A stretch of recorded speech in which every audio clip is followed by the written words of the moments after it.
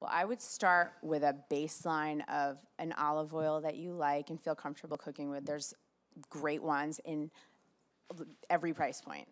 And there's great low-priced ones, and there's, obviously, I'm like scared of using really fancy olive oil because I don't want to waste it myself. But, and I would keep salt and pepper and olive oil in my house at all times, and lemon.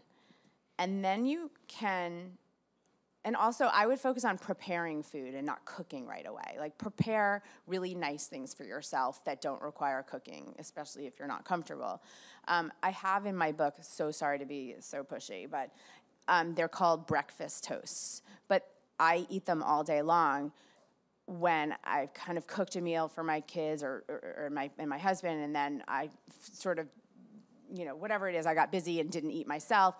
I make these toasts when I don't feel like cooking that are so delicious, and you sort of start to feel like a hero, and when you haven't spent time preparing food before. So I would start with something simple like the breakfast toasts or any toast that you find. Do you have a toaster oven? I think that should be. Do you have an oven? Purchase. Yeah. So are there shoes and newspapers in your oven? Yeah. Take the shoes and the newspapers out and see if it turns on. Yeah.